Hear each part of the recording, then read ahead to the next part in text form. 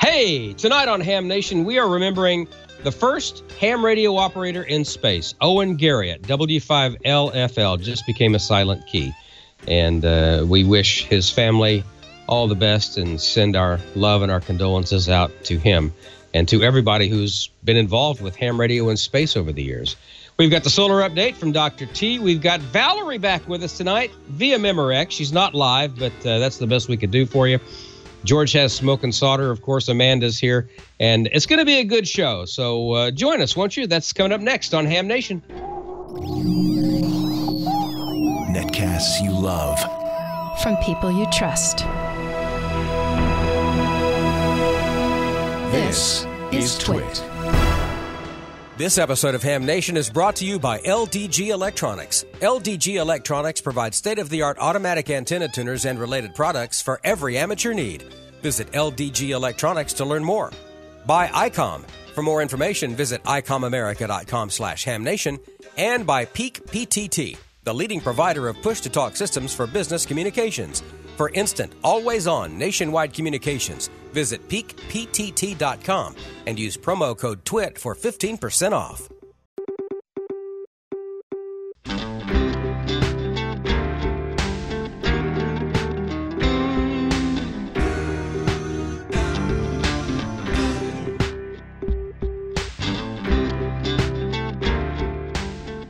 This is Ham Nation, episode number 398 for April 17th, 2019. Remembering Owen Garriott, W5LFL. Hey, good evening, everybody. It's Wednesday night, and that means it's Ham Nation night. Now, Bob Heil is out, but that's okay because the inmates are running the asylum, and we have the usual cast of co-conspirators with us tonight. We've got Gordon West on the West Coast. Hello, Gordon. How are you tonight? I am fine, and we hope everybody has a great Easter weekend coming up. This day tomorrow, make that tomorrow, is World Amateur Radio Day, and that is the celebration of the International Amateur Radio Union, founded in Paris, 1925. Also, Don, this coming Saturday in Phoenix, Arizona, at the DeVry University, the Arizona Amateur Radio Club, along with the Arizona Red Cross Communications Club, is having their April Ham Fest, 7 a.m. till 11 a.m. That's in the Phoenix, Arizona area. And finally, Don, the Mahoning Valley Amateur Radio Association says, stand by. We've been around for 100 years, and we're going to have one heck of a celebration in October. So they're giving us sort of a heads up. And then my big question for the chat room and everyone else is, did you hear that DirecTV is soon to turn off standard definition, rendering our round DirecTV dish no more useful? Back to you, Don. Interesting. Every time I hear Phoenix, Arizona, I hear in my head Charlie Pride. Is anybody going to San Antonio or Phoenix, Arizona, as he said it? I met Charlie Pride. He was one of the first really big stars that I met. Cool guy. Very, very nice guy. Got a hand like a bushel basket because he used to play baseball. But we digress. Let's go north to Mississippi, and north of me anyway, and see what's going on with George. How you doing tonight, sir? I'm doing pretty well, Don. It's good to be back this week. We got more weather headed this way. I had the opportunity during the last storm to get out and do some transmitter site visiting, which is a thing we always look forward to during bad weather here. I've got, a little review of a book tonight. I don't know if it's a review. Let me ask you this. When's the last time you looked in a call book to see what exactly was in there? Well, I don't have that. I've got a repeater book, and that's what we're going to look in tonight. Oh, cool. I love repeater guys. I try to buy one every year. I always like the repeater directories, even though I may not open the thing at all. I just really dig them. That's cool. We have got, we've got Newsline with Dr. T tonight. She's going to be here with us via video. Also via video, we've got Valerie coming back tonight. She'd be with us live, but her internet is so she's with us via Memorex. And, of course, Amanda in the chat room. How are you doing tonight, darling? I'm doing well. And you know what? That's so weird. I don't have any bad weather coming my way. So I'm looking forward to this weekend where it's going to be beautiful. And I just have to say as well, I'm really excited to see a video from Val. We've missed you so much, Valerie. I wish you could be here live with us. Yeah, very, very much so. Yeah, we have missed her.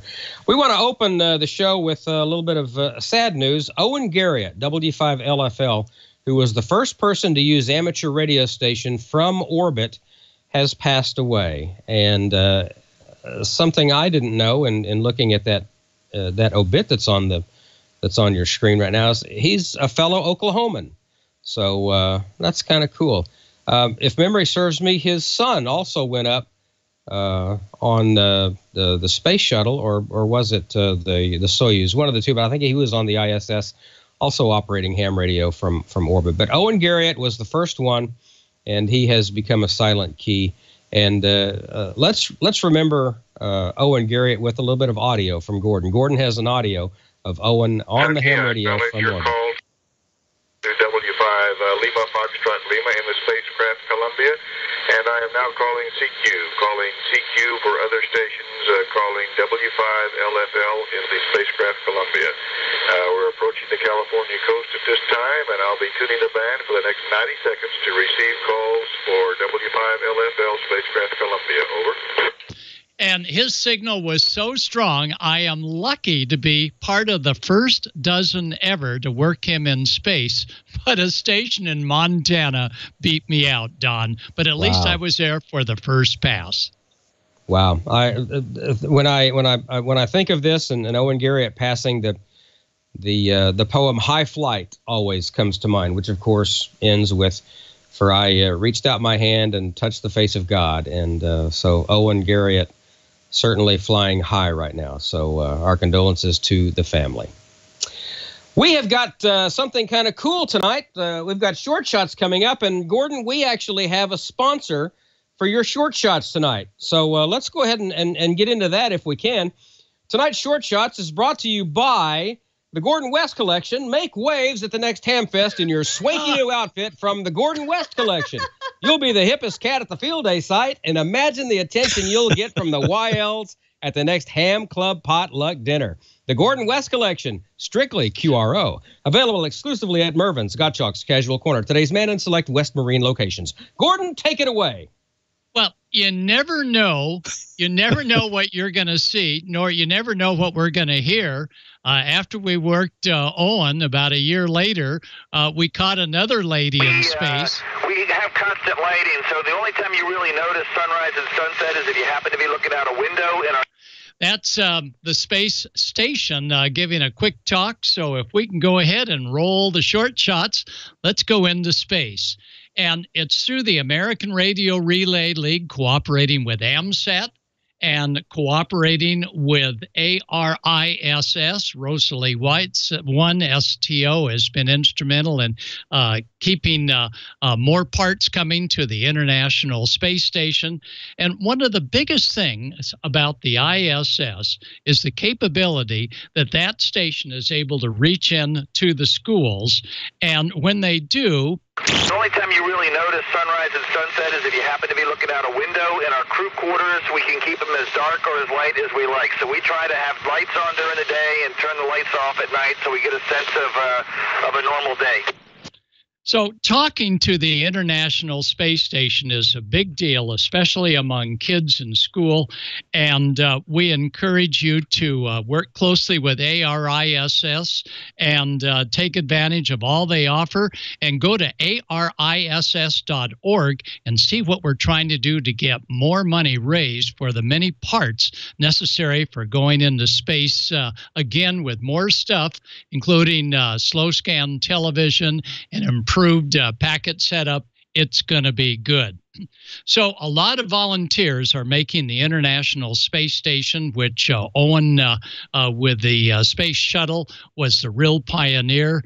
36 years ago, the space station is indeed on the air. And this contact right here was with a pair of beams, and let's see, this was the Space Shuttle Atlanta. Ocean America, you're loud and clear for Atlanta, sir. Say your full call sign This is your instructor, Gordon West, Whiskey Bravo 6, Nancy, Ocean America. Good job. Keep up the good work. Hey, Gordon, great talking to you. I've gotten a little better at mastering these pile-ups because there's sure been some big ones.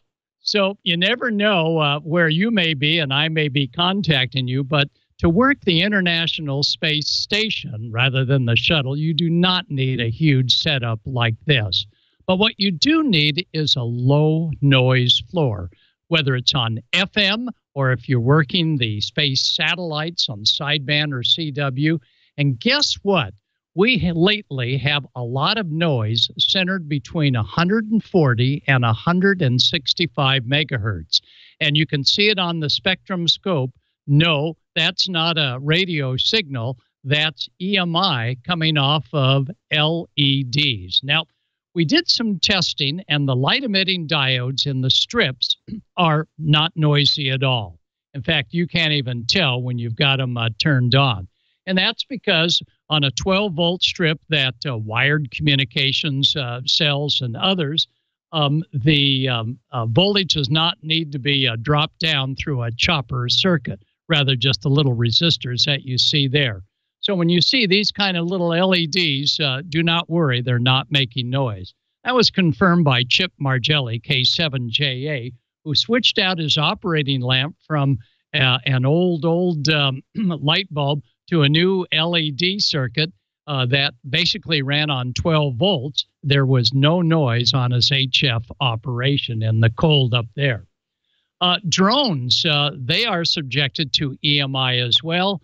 And there was some concern that if you put the little LED strips on drones, you're going to be able to lose contact with them at 2.4 gigs and so on. Nope. The little LED strips are not noise generators. So when you see these LED strips at the local county ham fest or ham organizations, they are quiet. The ones that are not quiet sometimes can be traced to boating activities. And we don't blame the boaters, but it was the amplified television antennas about 20 years ago that gave out so much noise from their preamplifier that it killed GPS reception in Half Moon Bay and about 4 miles in any direction. So who says even GPS is not jammable? Well, the FCC was quick to step in, and now those amplified TV over-the-air antennas are not noisy. However, the U.S. Coast Guard says we are so concerned that there's noise coming up on our marine channels, which are 10 megahertz higher than our 2 meters. Marine channels are at 156. The Coast Guard said we need to ensure that those that do radio inspections, which there's Pastor Jason, W6AUX, doing in inspections. Part now of the inspections is to take a small handheld and hold it on the weather channel, ideally a weak weather channel, and then turn on and off LEDs that are lighting the guest area and see whether or not that's creating interference. Well, we did some testing ourselves, and automatic identification system are those short broadcasts that come in on VHF channel 88 marine band, up around 162 megahertz, just below the weather channels. The AIS is very important for shipboard safety because it lets you know who around you also is sending their position through a transponder. And again, this all takes place at 156 megahertz, just 10 up from where we are. And with an LED circuit turned on, not the strips, but dedicated light bulbs running at 110 volts aboard some of these larger ships. Look at this. Our range to distant stations was not distant at all, 13 or 14 miles. When we went aboard another vessel and tested its AIS, they were receiving nothing more than about 2 miles of range.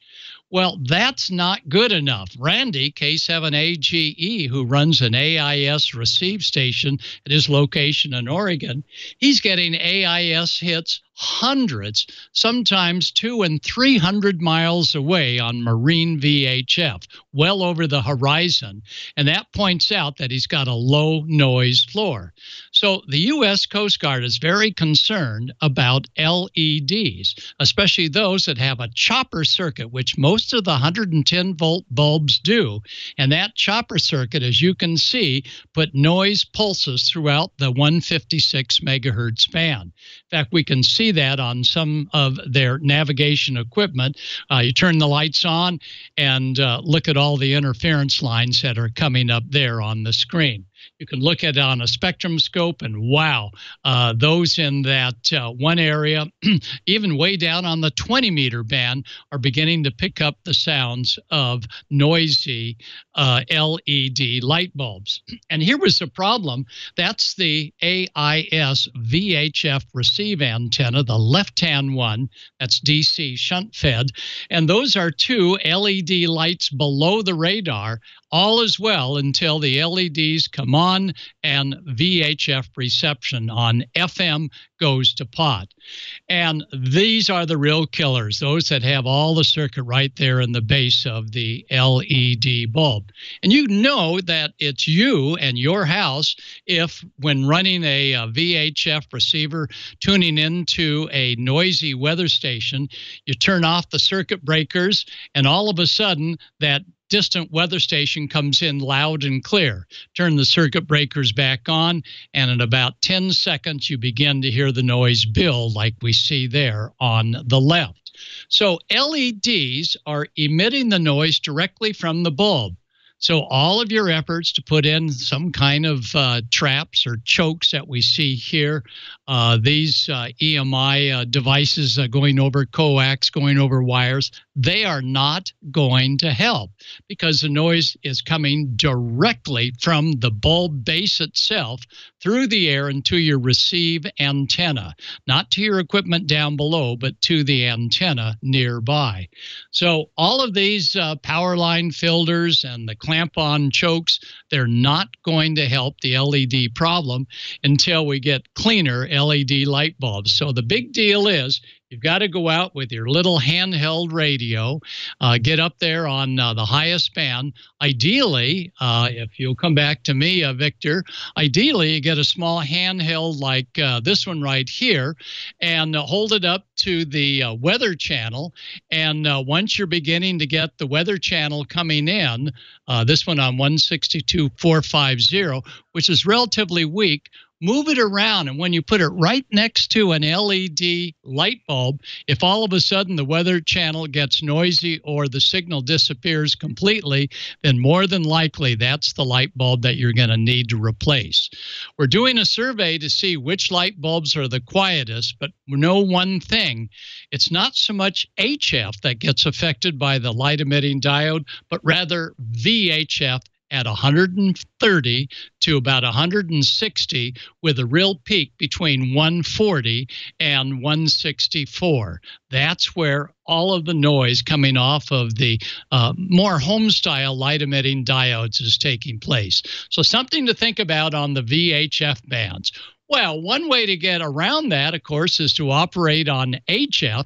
That's what we're going to be doing this weekend, Easter weekend, so look for us on the air.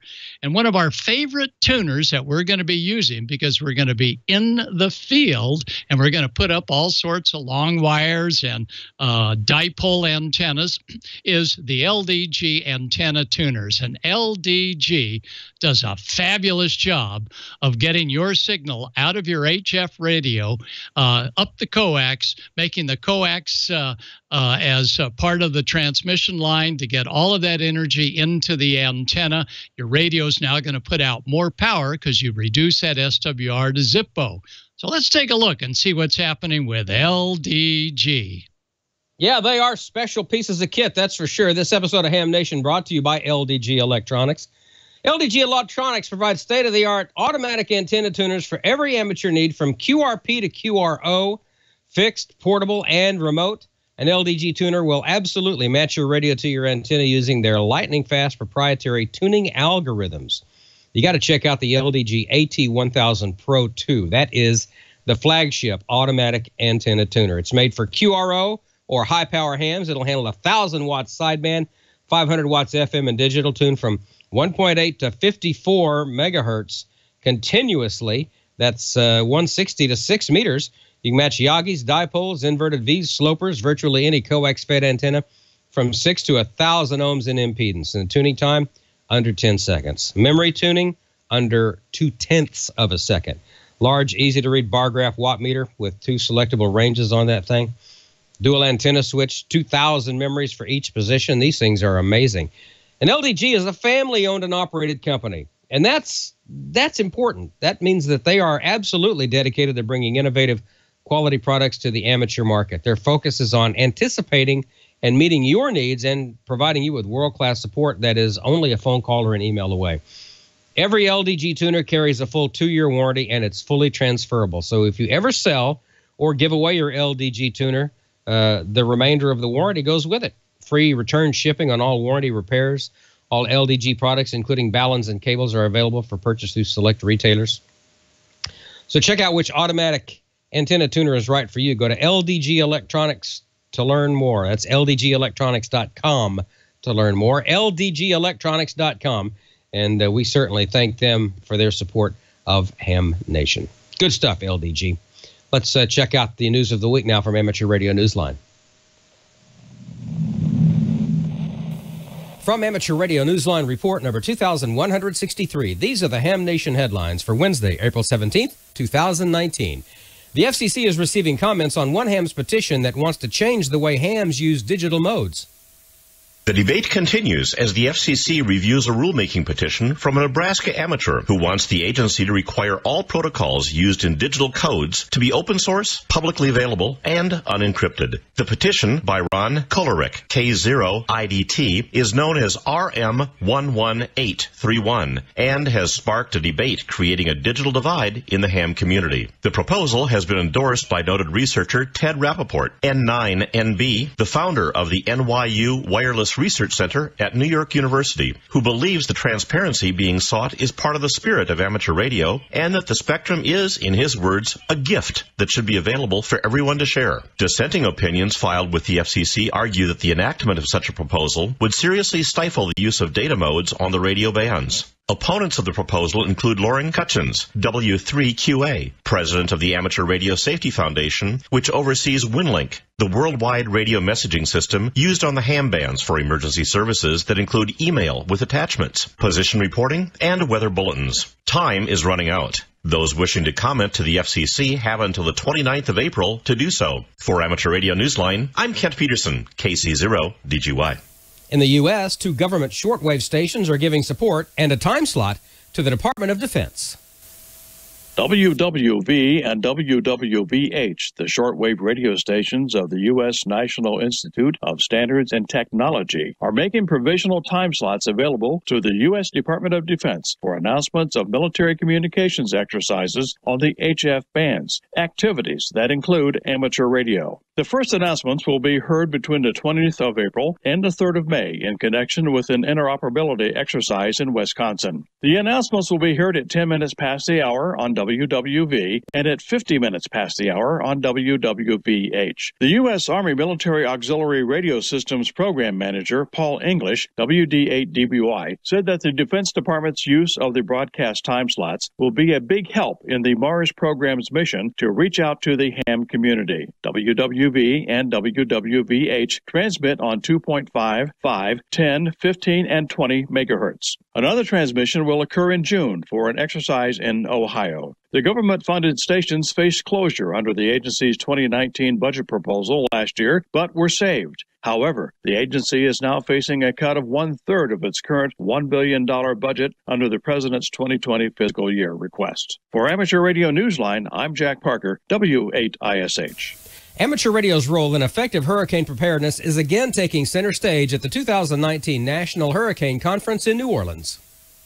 The meetup runs from April 22nd to April 25th and will feature such participants as Ken Graham, WX4KEG, Director of the National Hurricane Center, Bob Robichaud, VE1MBR of the Canadian Hurricane Center, and Fred Kleber, K9VV, Manager of the ARRL Virgin Islands section, which was hard hit by Hurricanes Irma and Maria. The gathering will also feature a presentation by Bill Feist, WB8BZH of the National Salvation Army Team Emergency Radio Network, or Saturn, and a discussion by Julio Ripoll, WD4R, who will give an overview of the operations of WX4NHC, the National Hurricane Center's ham radio station. Bobby Graves, KB5HAV, Manager of the Hurricane Watch Net, will explain the net's role in various emergency situations. Rob Macedo, KD1CY, will discuss the work of the VoIP Hurricane Net. The conference provides an opportunity to improve hurricane preparedness, response, recovery, and mitigation in the United States and the Caribbean and Pacific. For details, visit the website hurricanemeeting.com. For Amateur Radio Newsline, I'm Skeeter Nash, N5ASH.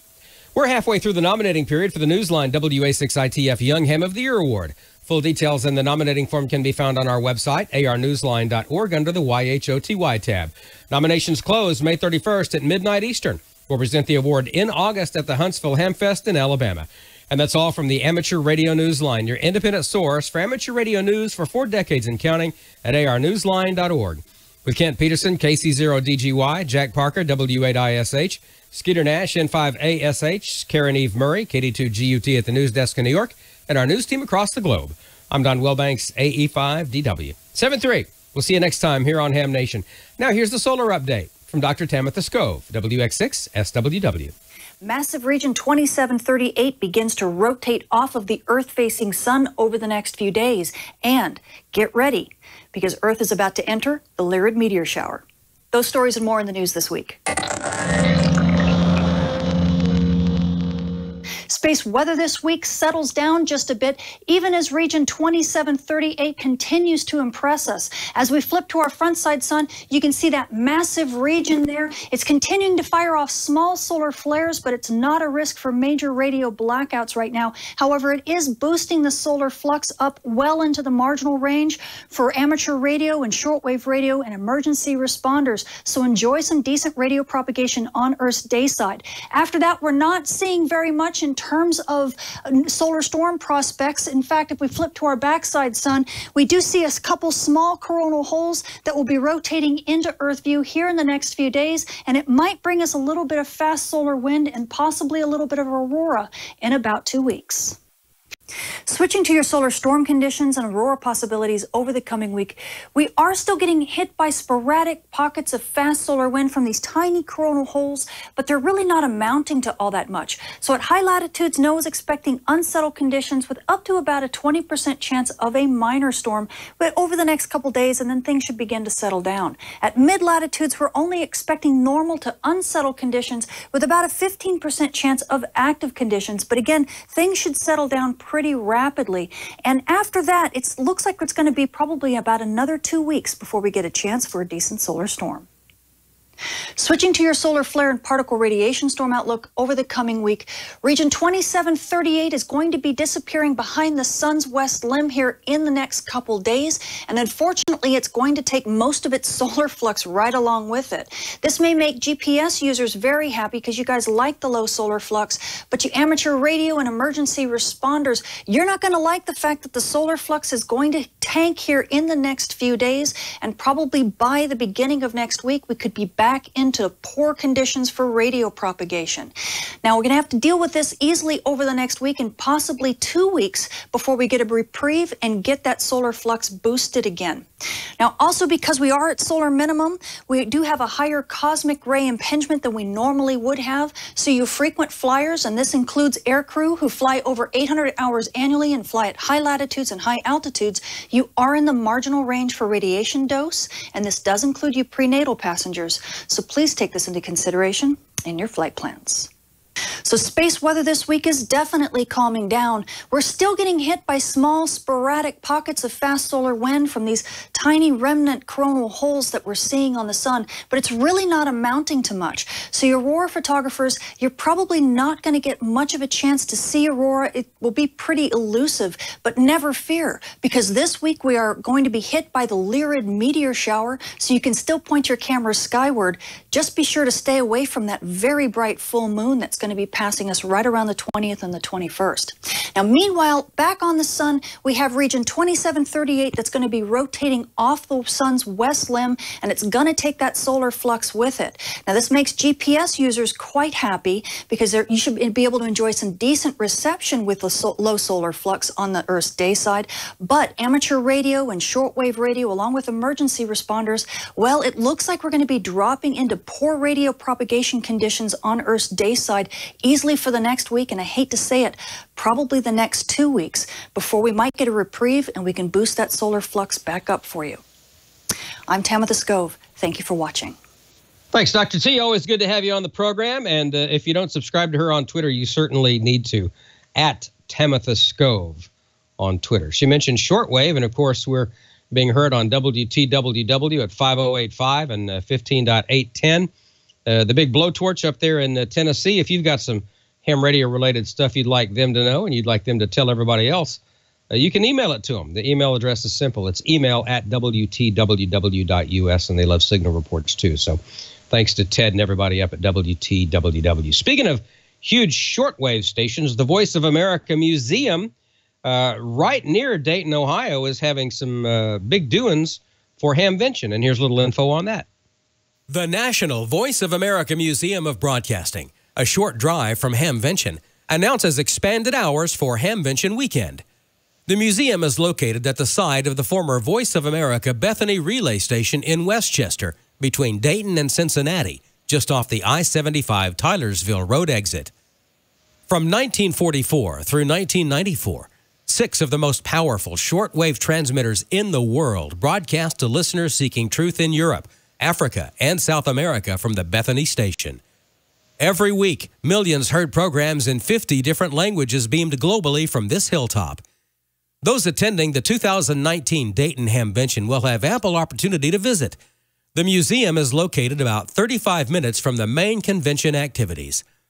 The Ham Shack for WC8VOA will be open, as well as some unique exhibits, such as the comprehensive collection of Drake amateur radio gear, the remaining Collins 250,000-watt transmitter, the 1960s VOA Master Control Room, the Powell Crosley Jr. exhibit, and an exhibit aboard the U.S. Coast Guard cutter Courier, a Cold War-era floating radio transmission facility that relayed VOA Bethany broadcasts to the Middle East and Soviet Union. The VOA Museum is open every Saturday and Sunday from 1 to 4 p.m.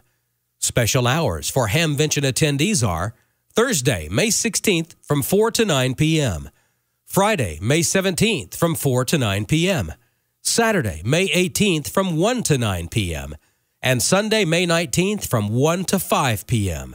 Admission is just a $5 donation. In addition, this year, the museum has a special offer for new donors visiting during Hamvention on Saturday, May 18th only. From 6:30 to 9 p.m., new museum donors of at least $45 will receive free general admission to the museum, a guided tour of the museum's Crosley collection, a tour of the historic WLW transmitter site featuring the Crosley 500-kilowatt WLW transmitter.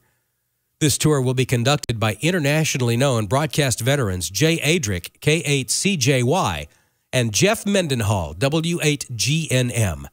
Transportation from the museum to the WLW transmitter site and back is included. Space is limited on the WLW transmitter tour, and reservations are required. To sign up, visit voamuseum.org. See you at the museum. More information about the museum and the special WLW transmitter tour option is available at voamuseum.org. Man, if you're going to go to Dayton, you're going to go to Hamvention, you definitely need to check that out. That is, we went a couple of years ago, and it's a great museum. WLW was off the table at that time. We couldn't take the tour, but if you can possibly do that, definitely carve out some time to do that because it's just an amazing place. We've got Valerie coming up in a little bit with Dayton After Dark. We've got George with Smoke and Solder next, right after this word from ICOM. Create your own band opening with the IC9700. ICOM's newest SDR transceiver, the IC9700, is coming soon. This new radio is bringing direct sampling to the UHF-VHF weak signal world. The IC9700 all-mode transceiver is loaded with innovative features, such as dedicated amateur satellite operation, color touchscreen, built-in D-Star capability, RF direct sampling on 2 meters and 70 centimeter bands, dual independent receivers capable of full duplex operation as well as dual watch, 100 watts maximum output power on 2 meters, 75 watts max on 70 centimeters, and 10 watts max on 1.2 gigahertz. Visit ICOMAmerica.com/amateur for more information on all the great ICOM radios. Attention all hams. ICOM knows that ham clubs play a big role in bringing ham communities together to learn from their peers and industry leaders. As a way to give back and help you on your mission, ICOM has launched a promotion exclusively for U.S. ham clubs and the ham fest they're involved with. By registering your club, you could win ICOM swag, a Skype presentation for your club, or your ham fest, an ICOM booth setup. Register today for your chance to win at ICOMAmerica.com/hams. Pack your bags because Dayton Hamvention is coming up from May 17th through 19th at the Greene County Fairgrounds and Expo Center in Xenia, Ohio. See the latest and greatest ICOM gear and meet hams from all over the world. And if you're going to Hamvention this year, I want you to go to ICOMAmerica.com/amateur and register for some limited edition swag prize kits that they'll be giving away to some lucky attendee who is pre-registered there at the site. I saw last year's some really great swag prizes in there, and why not? If you're going to Hamvention, go to ICOMAmerica.com/amateur now and register because you could win. That's ICOMAmerica.com/amateur. And our monthly drawings are our weekly drawings. ICOM's inviting you to go weekly after each episode of Ham Nation to ICOMAmerica.com/HamNation and register to win great swag prizes like T-shirts and hats at ICOMAmerica.com/HamNation. For April, you'll automatically be entered in the grand prize drawing for new radio. For April, that's the ID5100A Deluxe, innovative 2-meter, 70 centimeter mobile with touchscreen, built-in D-Star and analog, built-in GPS, DV dual watch, optional Bluetooth port available, and there's a Bluetooth and Android app available for download. So go to ICOMAmerica.com/HamNation after this and each episode of Ham Nation and register to win. Sign up. Good luck in the contest. And as promised, well, I actually promised this last week, I've been reading a good book here. It's the ARRL Repeater Directory, the 2019 edition. If you haven't looked in one of those in a few years, there could be some things that have changed in there. So let's take a look and see what's in the current edition. The 2019 edition of the ARRL Repeater Directory is available now, and I haven't looked in a repeater directory in the last few years, so it's about time. Let's take a look and see what's in this version here. Oh, by the way, something that's changed since the last one I looked in. Back in February of 2016, ARRL and RFinder announced a partnership agreement where the ARRL Repeater Directory will now use information from the online subscription RFinder Repeater Directory. Let's see what's in the new edition here. Well, first thing we got is our CT-CSS and DCS frequencies. These are the tones you program into your rig so that you can access certain repeaters. In the old days, repeaters didn't use tones that much. These days, it's quite common to have a tone in a repeater. I wasn't aware that Motorola had their own alphanumeric designators for different tones, but there they are right there. Looking inside, the first thing after that is the band plans, starting with 10 meters on VHF, and it's got the UHF band plans as well. That tells you stuff in there like, what modes you can operate on different portions of the band. Here's a 2-meter band plan. It's got things like EME, moonbound, CW, the SSB calling frequency, propagation beacons, the FM repeaters, simplex frequencies, all the things that you'd need to know and should be acquainted with before you get on the air operating. Now, this doesn't cover HF frequencies. Frankly, there aren't repeaters on HF. VHF and UHF is where we're looking for them. It covers all the bands there. It goes on up to 10 gigahertz. So if you need to know the narrowband calling frequency on 10 gigahertz, you got it right there. There's also information in here on how to add new repeaters to the directory listing. There's a section on frequency coordinators. You know, these are the folks who voluntarily get together and help plan out different repeater frequency coordinations throughout the U.S. and Canada. We can see right here in my state, Mississippi, we use the Southeast Repeater Association. In some states, they could use more than one repeater coordinator.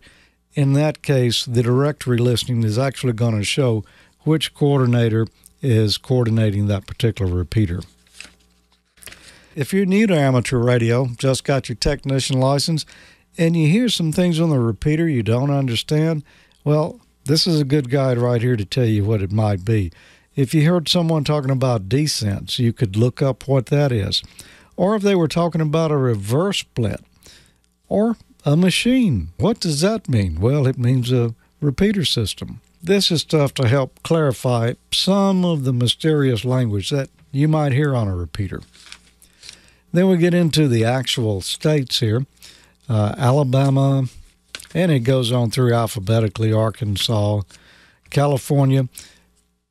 Here's some of the listings for Florida. Miami Beach, we can see we've got an FM repeater, WA4LWN on 444.625. It's got a positive offset, and there's no tone listed there. So we can access that one without programming the tone into our radio. Down here, though, there's a couple of more. You can see there's the tone frequencies that you'd need in your rig so that the repeater would accept your transmission and rebroadcast it. Over here, we can see the modes that we're running on the different repeaters. Here's a fusion one. Most repeaters are FM. Here's a couple of D-stars. Down here, there's a DMR repeater, and we can see it's on the Brandmeister network. And that's the way the listings go throughout the directory here. Now, fortunately, they've got it in a spiral-bound book here, so it's real easy to flip through the pages without tearing them. And you can turn to a page, and it will stay there. This would be great to have on a trip where you can just scroll through and see what might be available in the town you're passing through. We've got all of the 50 states in here, and we've also got Canada, starting here at Alberta. A lot of Canadian repeaters. If you want the most up-to-date information on repeaters in the U.S. and Canada, then the ARRL Repeater Directory 2019 edition is something you want to look at. You can also get the app edition of the Repeater Directory by going to subscribe.rfinder.net. It's $12.99 for an annual subscription. The ARRL Repeater Directory 2019 edition could be a great addition to your toolbox, especially if you're a new amateur. And, you know, that's one of those books that I don't get every year, maybe every few years, because some repeaters will change. And now that they've got the app version available as well, that's a great resource there. I had not looked in one in a few years, so I was a little surprised to some of the things I saw in there, particularly that they're listing the different modes for the different repeaters. That's good information to know. And I could tell here that in Picayune, Mississippi, where Don Wilbanks lives, he has a UHF repeater 443.725 KE5LT.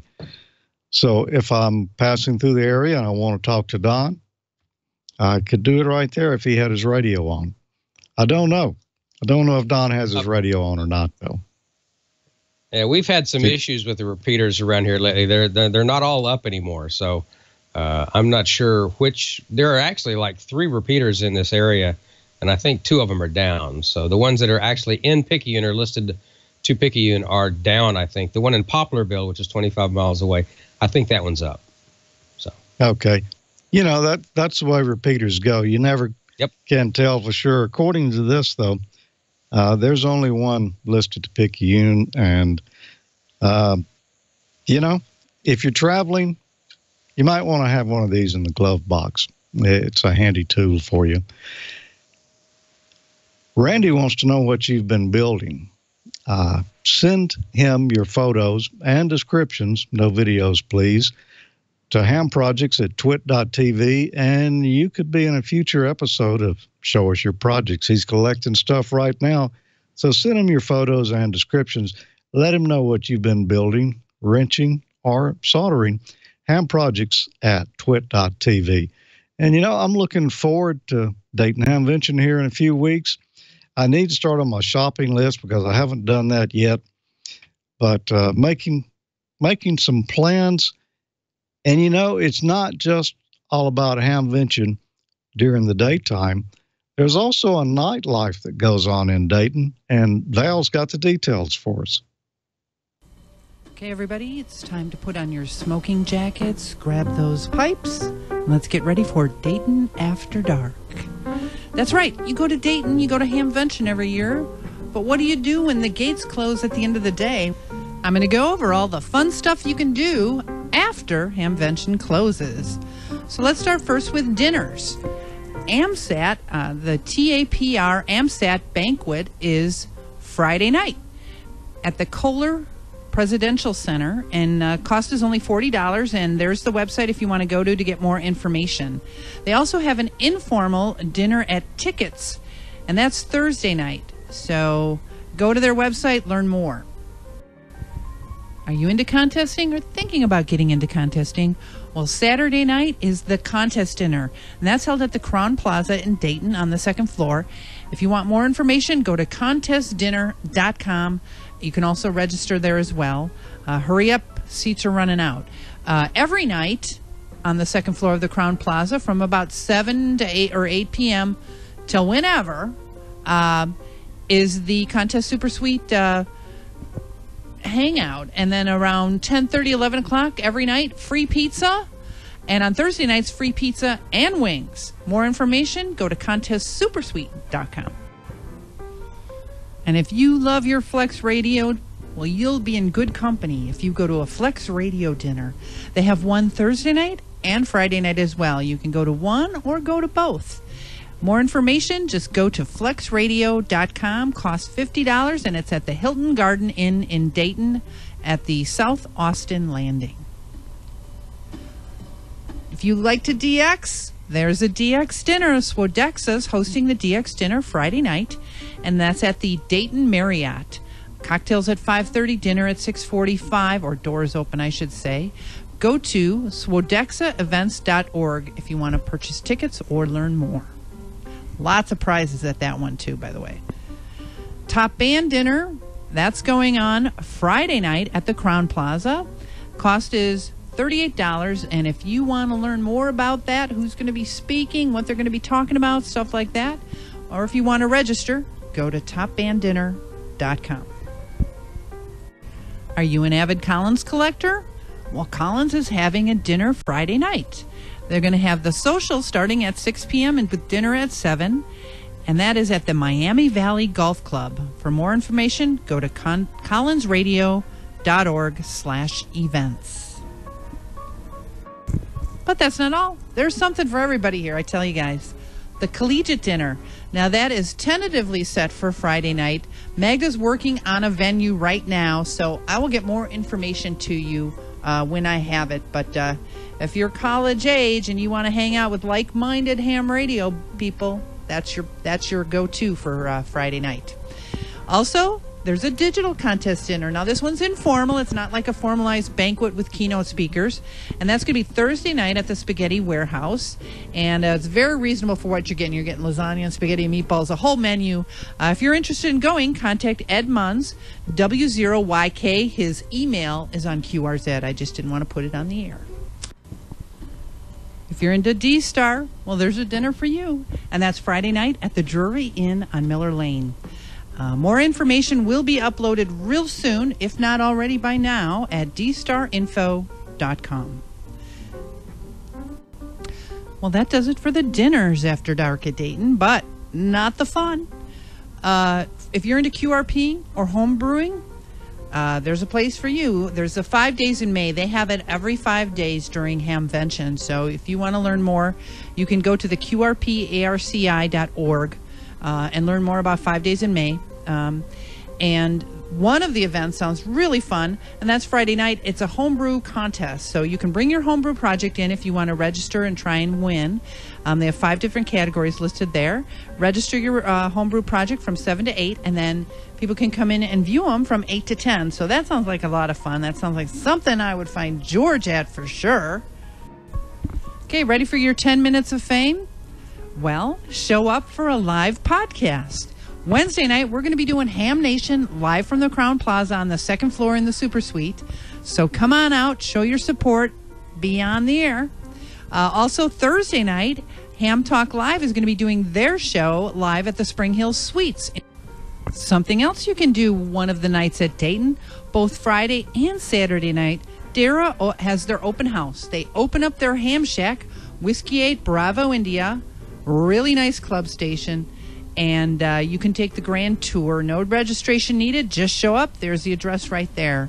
And see what they've got going on. Also, we've got the Kansas City DX Club. They have their annual CW Pileup competition. And that is Saturday night in Hospitality Suite 525, the 5th floor of the Crown. Free to participate. Free to view. It's a lot of fun watching the scores post as everybody tries to compete. So make sure you don't miss that one. And that does it for this year's segment, Dayton After Dark. Seems like we are in state QSO party full swing. There's been so many state QSO parties going on these last few months.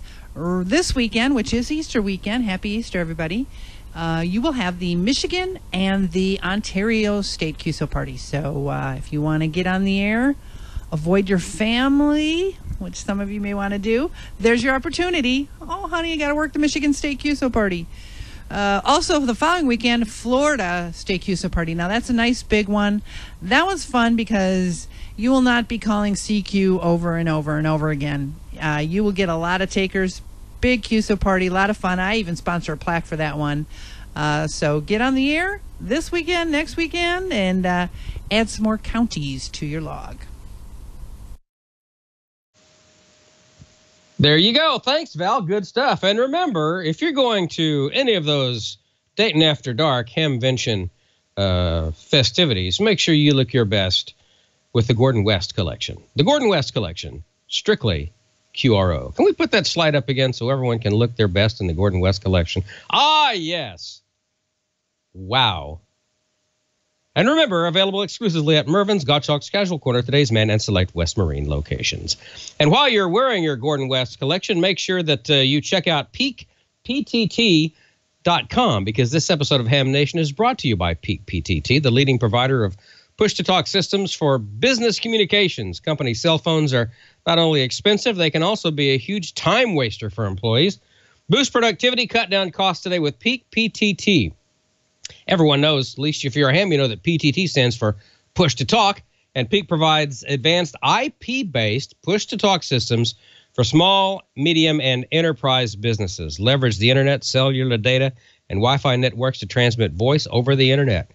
Peak PTT gives you instant talk, location monitoring, and emergency alert notifications, local, nationwide, and worldwide coverage, rugged devices that are made to withstand dirt, water, and extreme temperatures, and no contracts, and billing is month to month. Less than 1 second connection time. Pretty slick.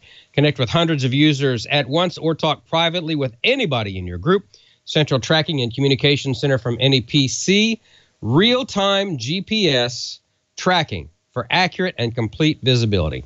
The K2 PTT system is ideal for small and medium-sized businesses. That system includes an affordable walkie-talkie style handheld handset, iOS and Android apps, and PC dispatch software for device location tracking. The Everest PTT system is capable of handling deployments of any size. This includes a very rugged handset, the PTT 584G, 5 nines of network availability, lower latency rates, and some of the most significant players in the industry. PC dispatch console to locate devices on demand and view on a map. Push-to-talk calls last an average of about 15 seconds versus 50 seconds for traditional calls. Get in touch faster, operate more efficiently with Peak PTT. Visit peakptt.com. Use promo code TWIT at checkout, and you'll get 15% off. That's peakptt.com. Promo code TWIT for 15% off. And we thank Peak PTT for their support of Ham Nation. Amanda's got the chat room stuff. What's going on in the chat room tonight? Well, we have so much going on. First of all, thank you, Val. And who did not like the way Val narrated that? Dayton After Hours. She did an awesome swanky. Job. Quite swanky. Very. All right. Let me see. I'm sorry. I'm delaying while I'm trying to get to my questions here. So first thing, another thing about Dayton is there's other things going on some of the off hours or off days, I should say. And Gordo would know about one of these. ARRL is having kind of their own satellite university. So you can go and learn how to join up, learn a lot about working. And this is from the ground level up. Isn't that correct, Gordo? That is, and we encourage everyone, if you've got time and you get into Dayton a little bit early, arriss.org, and you'll read more about it. And you might even earn one of these Aries pins for being one of the volunteers helping promote more up-to-date equipment for the International Space Station, which it's soon to be on its way up into space. Back to you, Amanda. Okay, and some of the other off things that they have there during Dayton, they're actually having the Oxcom class training, and it's a very intense 20-hour intensive training to learn how to integrate, not actually being an Aries member, but learning how to integrate and working with your public safety people and how to use their frequencies and how to operate on their radios and how to put together an actual IAP using their plans. And you take and you put some of yours in there and some of theirs in the frequencies, and you learn how to interoperate. So again, another kind of thing that's not exactly popular, but it's a very important thing to do if you're wanting to go that next step in your Aries, the amateur radio emergency service stuff. So, all right. And another thing at Dayton this year, let's not forget, we're going to have Dr. Tamitha Skov there. So everyone's going to be lining up to say hi to her and greet her and tell her how amazing she is. So that's another feature we've got at Dayton this year that no one's going to want to miss. So I kind of wanted to bring up some discussion stuff, not really a lot of questions, you guys, but these are some interesting subjects that have been brought up lately. And the first one, it was on ARRL Newsline. What about the transparency of digital modes? What does everyone think? Gordo, I'll let you start. Do you believe in making it more transparent, or do you believe PACTOR should be the way it is right now? No, I'm really looking forward that WinLink is going to be able to get the bandwidth and the go-ahead for some of the slight speed up in their speed. And I think we need to stay open-minded that digital is here. And while we don't want to force anyone out of the CW bands, everybody's looking just for their own little spot. And of course, all the focus is on WinLink, and WinLink is our key to get the public safety officials saying, wow, ham radio is up, yet our computers are down, and they're tied into an internet connection 500 miles away. I think we ought to let more hams join our emergency group. So I'm hoping that everybody will stay open-minded, read the proposals, read those that have questions or doubts about the proposal, and then come up with what you think is going to be your best bet on getting more digital modes where all hams can take advantage of all that ham radio bands can offer. Amanda? Okay. George, do you have any comment on it? Well, I would say that the current digital modes we've got, I think they comply with the spirit of the no codes and ciphers language that's in the FCC rules. Those radios are, when you transmit in one of those digital modes, you're not transmitting really a hidden signal. The codecs and things you need to decode them with are readily available. Now, they're not all free and open source, mainly because the Ambi chip that all of them use, or the majority of them use, is a commercial product. But there again, it's not like you don't have access to it. The chips are readily available. The radios are, so, you can't really go to digital and you're hiding or obscuring your transmission. So that's kind of my opinion on it. That's a great opinion. And Don, what do you think? Yeah, I want to echo what Gordon said. Digital is here, whether you like it or not, whether you want to adopt it or not. You can or you can't. It doesn't matter. But anything that helps out public safety and emergency communications, which is a huge part of WinLink. Anything that helps further the cause for that, I'm all about. So, like I said, it's a brave new world. Digital's here. We're not just a bunch of old men sitting down in a basement tapping out Morse code anymore. It's amateur radio is modern and it's vital and it saves lives. And anything that helps that is good. You're absolutely correct. So my view on it is that I see a lot of states now taking on encrypted DTR radios, and we're telling these people, our public safety, our law enforcement officers, that we don't want to see you go encrypted. We don't want it. I think it's a public safety issue, and I personally am kind of on board with that. Encrypt what you need to when you're going to make a drug buster or SWAT team move. So I'm kind of on board with saying, yeah, maybe we should make it accessible. What do we actually have to hide? But, everyone's going to have an opinion about it. So I just don't want to see us fighting at our public safety and saying, but we should make them have to decipher this and buy extra equipment. I don't know. I'm here on it. The next kind of controversial thing is our new technician license that everyone would like to see. Well, I shouldn't say everyone would like to see go through, but limited privileges and getting you on board and hoping that those new technicians will upgrade from there. My personal feeling is, yeah, maybe we should do that license with a very, very short period of time, maybe expiring in a year or two. Gordo, I'm sure this is big on your plate. What do you think about the new technician license proposal? Well, I think it would be good to get technician class operators that maybe joined ham radio with a small handheld, thinking there's more about ham radio than just an HT on FM or on some of the digital modes. So give them the digital modes down on 75 meters, 40 meters, 15 meters, and they have now digital modes on 10 meters. As for the voice modes on 80 meters and 40 meters and 15 meters, that's a lot of room for the techs. I'd like to see it maybe pared down a little bit so the generals, advanced, and extras, we don't feel squeezed out.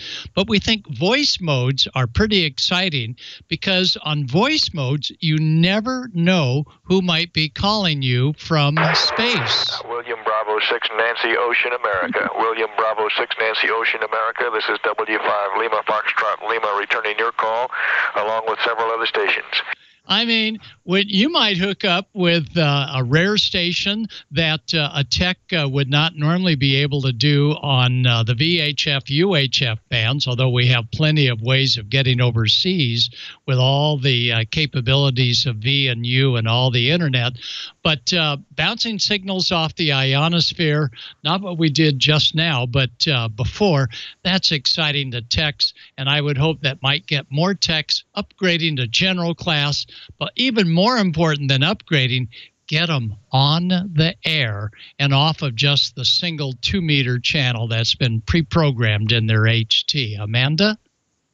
I like that view. I really do. George, what do you think? I'm for giving them some expanded privileges, giving them some HF privileges. You know, this is not a brand new idea. They've been doing it in other countries or a number of other countries for several years now, and those countries are still there, and they still have amateur radio. I don't think it's going to hurt anything. I actually think it will help because, like Gordo was saying, guys get licensed as technicians. They maybe get a handheld radio, and then they disappear after a few months. Give them a little extra to do, you know, some more privileges where they can flex their muscles a little bit, get on the air, enjoy the hobby. I personally know too many people who have gotten licensed. I'd hear them IDing on the repeaters around town, maybe hear them 2 or 3 months, and then they're never heard from again. You know, we need to change that. Right. Well, there you go. And Don, what do you think about it? Yeah, I think I'm all for that. I think that the best way, probably the best place to put a technician on HF would be give them a little slice of 40 and some of the work bands, because 40A is easy to operate. It's one of the best bands around.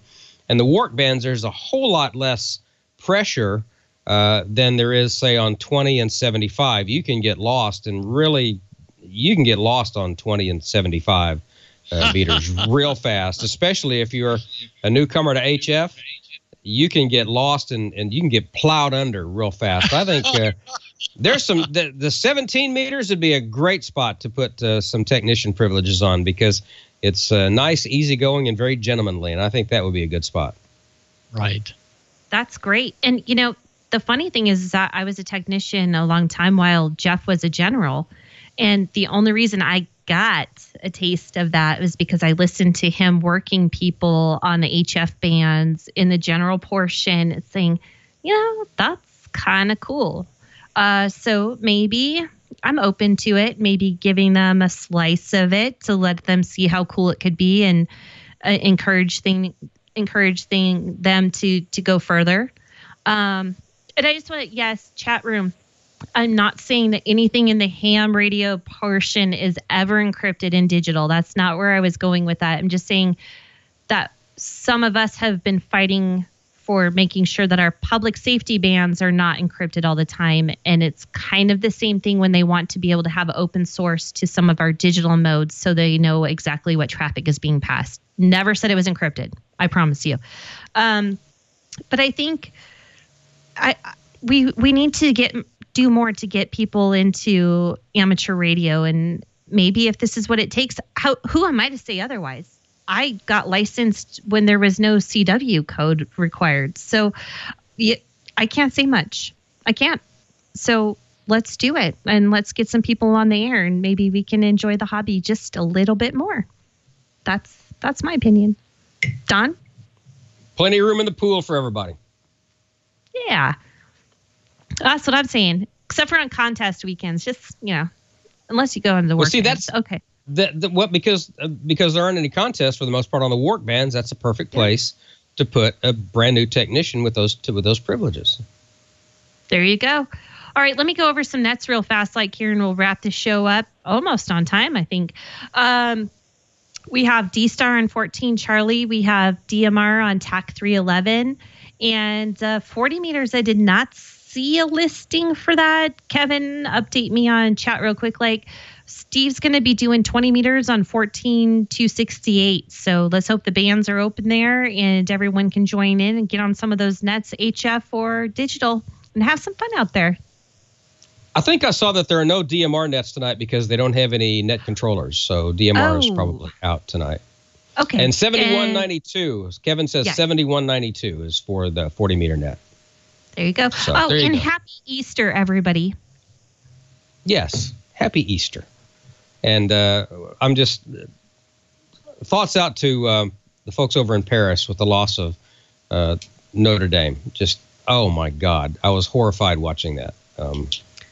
The history. I think we all were. Not just the history, but what it means on a just a spiritual basis for those. And thank God that a lot of the art and things were saved, but losing that building was just. They say they're going to rebuild it. Let's be watching that for a long time. Amanda, thank you so much. Yeah, you do a great job. Gordon, any final words before we close it up tonight? No, I concur with you. Our thoughts are with Paris and the huge loss, but ultimately it'll be a gain because of the billions that have been promised to rebuild that structure and all that it stands for. Happy Easter, everyone, and we'll see you next week. Hope to hear you on HF, probably 20 meters this weekend, especially Saturday. We'll be on the air, portable, testing loops, testing a giant 20-meter antenna, that chip K7JA, homebrewed, and is going to get it up about 40 feet. So we'll see you on the air this Saturday and maybe even Easter Sunday. Happy Easter all. Chip's the man. God, Chip is the man for sure. George, any final words tonight before we close? Well, the only words I got is happy Easter to everyone. And next week, Ray Novak is going to be visiting here. He's going to have the new IC 9700 with him. Tommy and I are going to try to wrestle it away from him. We've been unsuccessful so far. You know, Ray's a pretty strong fella. But he will have that here. I think we're going to be shooting that Monday night and some more radios on Tuesday. And he'll be with us on Ham Nation next Wednesday night. So looking forward to visiting with Ray again and learning some more about these new radios. Yeah, good stuff. I'm looking forward to that. So, all right, guys, I think Bob will be back next week, and can't wait to see Valerie live on camera. Thanks to Dr. T as well for everything that she does for us. And thanks to you for watching, and thanks to Twit for letting us come on here and do what we do. So happy Easter to all, and God bless, and we'll see you next week. So good night and 7-3, everybody. I forgot one announcement. This one's a big one to me because I listen to my public safety all the time, but this is actually Public Safety Telecommunicators Week. So thank you to all of our 911 operators, dispatchers out there. You guys rock it. You never get enough praise for what you do, and I listen to you all day long, and you're too busy for words. So thank you, thank you, thank you, thank you, thank you. Well said. Well said. Good night, everybody. Good night. 7-3.